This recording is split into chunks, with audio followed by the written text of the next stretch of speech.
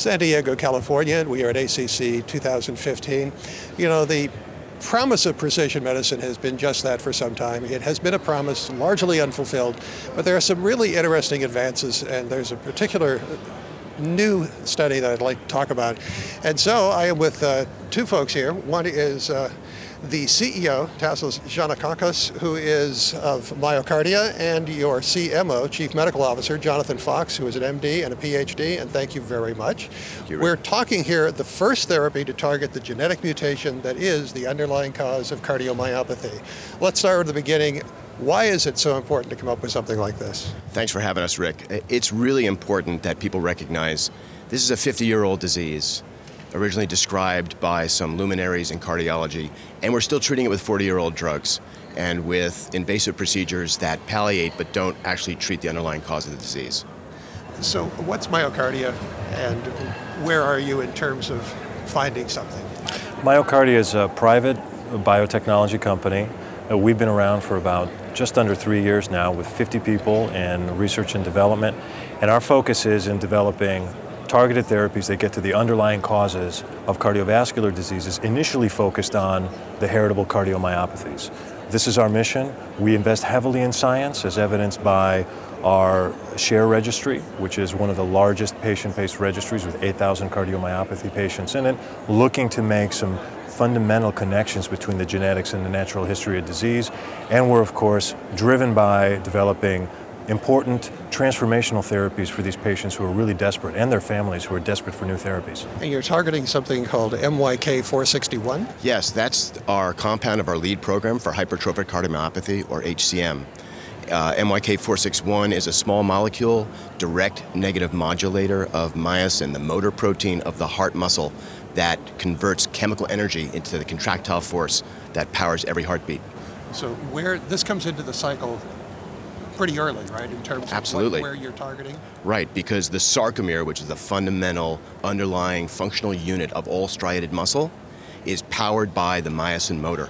And the myosin motor actually takes ATP, the energy molecule, the universal energy molecule, and converts it into the mechanical force of contraction. Now, what's the background in terms of how did you get to this point?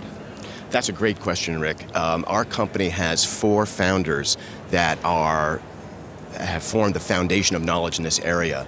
John and Cricket Seidman from Harvard Medical School were the first group to describe a family, a French-Canadian family, about 25 years ago, demonstrating that this was an autosomal dominant heritable cardiomyopathy. Our other 2 founders, Jim Spudich from Stanford University, has been working on the fundamental mechanisms of muscle contraction his entire career, and Leslie Leinwand, University of Colorado, similarly a basic scientist with a keen interest in disease mechanisms. Bringing these 4 people together as the founders of our company provided us with the scientific background to build a discovery and drug development platform to spawn a number of products that are in our pipeline to help people with these heritable cardiomyopathies. And you ready to do a study? We are, in fact, doing a clinical study with this lead compound, MYK-461. We are in the clinic in phase 1. What are you looking at? I mean, in terms of how many patients, and what are you looking at as far as outcome? Sure. Well, like any phase 1 study, you start small, you start with a single ascending dose. It's basically a safety and tolerability study, measuring pharmacokinetics, how much of the blood makes it into the bloodstream per dose. And we're looking at healthy volunteers, but we're also doing, in parallel, HCM patients who are clinically stable and willing to participate in such a study. I mean, that's why the SHARE registry is really important, because you have access to all of these individuals, correct? That's right. That's right. It's a collaboration with 8 leading cardiomyopathy centers, 4 in the US and 4 in Europe. And within those centers, the registry allows us to look for the patients with the right inclusion and exclusion criteria and understand how many of them are at each of these 8 sites, and it does facilitate enrollment. Assuming that things are positive and they start to progress, what kind of a calendar are you looking at? Yeah, this study that Jonathan referred to is our first with MYK-461, and in addition to its core goal of assessing safety and tolerability of the drug candidate, we will also get some initial signals on what it's doing to contractility as measured by echo and things like ejection fraction. So at the end of the year, when we expect to announce the results from this study, it will help us verify whether we're hitting the target that the drug was designed to hit and whether the mechanism is translating from our non-clinical work. From that point forward, we'll be doing more phase 2 studies in patients with different specific genetic drivers of disease as well as different phenotypic disease. For example, folks that have an obstruction and other folks without an obstruction who have reduced cardiopulmonary exercise capability, and those will be happening as we move into 2016. Now, if this works as planned, how is it going to eventually be used? What do you think in the future this might?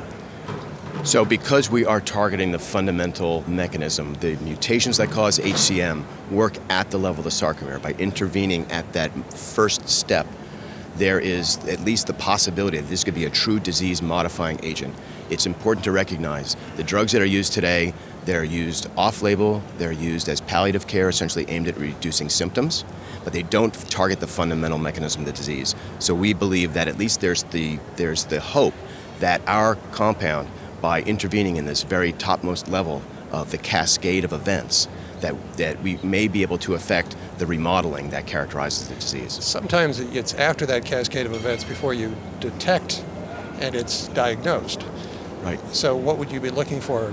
Genetic markers for individual patients who you might... You know, one of the advantages of working in cardiology and being able to build your science on the foundation that already exists is you look all around you in cardiology. What is one of the shining stars of our field is our imaging capabilities and our ability to assess functional outcomes through imaging and to be able to track that in vivo in intact humans non-invasively. So we plan to access the entire range of imaging capabilities in order to show that we are affecting diastolic dysfunction, that we are reducing the hypercontractility that characterizes this disease.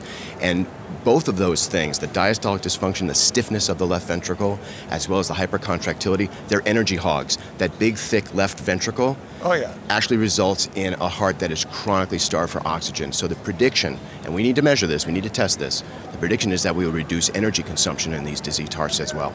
Wow. So outside of this particular field that we're talking about, what else is MyoKardia interested in studying at the moment? Well, right now we're getting very deep in understanding the disease drivers for cardiomyopathies in general that are heritable. So that includes hypertrophic cardiomyopathy, for which MYK-461 is designed for, as well as dilated cardiomyopathy. So look for us to advance a candidate there in clinical development next year around dilated cardiomyopathy. As the field begins to understand genetic and other molecular drivers of cardiovascular diseases, which up until now we've thought of as heterogeneous diseases that are a combination of different ailments, we can now segregate those and isolate their molecular drivers. You'll see companies like us focus on designing therapies specifically aimed at correcting or offsetting that effect. One of the great things about our approach here and the precision medicine approach in general is, as Jonathan mentioned, very early biomarker-based or imaging-based readouts of safety and efficacy with a far smaller trial size. So we don't expect outcome studies which take 4 or 5 years and have tens of thousands of patients in phase 3, and that's just good news for patients and their families. As I said at the opening, it's all been promised for so far, but it really looks like we're starting to get there. We may not have arrived yet, but are we getting there? I believe so, and one thing to keep in mind, Rick, is that we are targeting a biological structure and a functional structure, a mechanism that is so highly conserved across evolution that, as opposed to many other drug development programs that rely on animal models and animal data to make imperfect predictions as to what might happen in the clinic, the mammalian heart is the mammalian heart in many ways. There are, of course, species differences that we have to take into account, but it allows us to make some mechanistic predictions, at least, gives us testable hypotheses that give us the confidence that we're on the right path. This is exciting. Congratulations, first off, and I hope this goes very well. We have a variety of issues that we're going to be looking at ahead in CardioSource World News, and precision medicine like this is exactly one of them. So please check out CardioSource World News, where I am Executive Editor Rick McGuire.